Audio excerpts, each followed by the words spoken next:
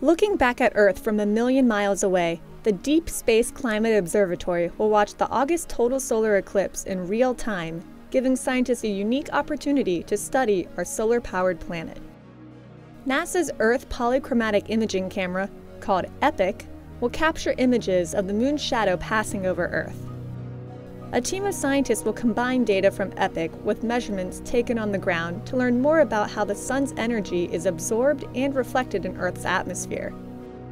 Clouds affect how much of the sun's energy reaches Earth, which can be difficult to calculate without knowing how each cloud blocks, absorbs, or transmits light.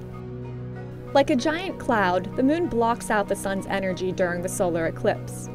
Because we already know the exact shape and makeup of the moon, scientists can use the natural phenomenon to develop new calculations that could improve estimates of Earth's energy system and answer questions about Earth's climate.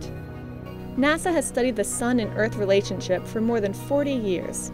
This year, NASA is launching 2 instruments to further study Earth's energy system.